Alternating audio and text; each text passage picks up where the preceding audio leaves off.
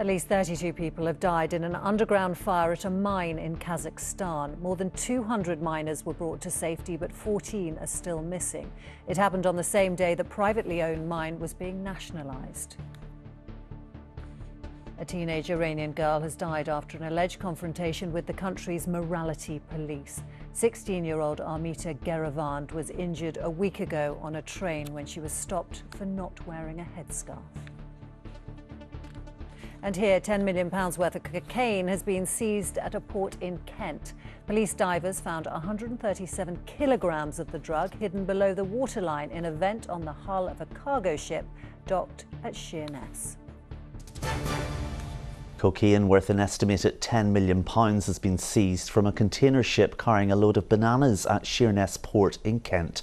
The cargo was bound for the Netherlands but was intercepted after a tip-off to the National Crime Agency and officers from the Met. The NCA is now working with officials in Panama where the ship is registered.